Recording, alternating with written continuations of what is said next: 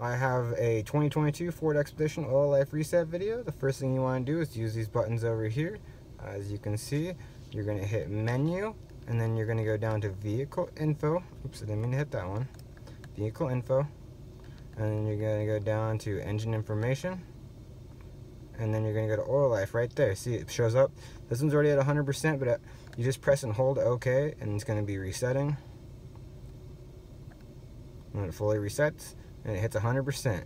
That's all you need to do to reset your engine oil life on your 2022 Ford Expedition.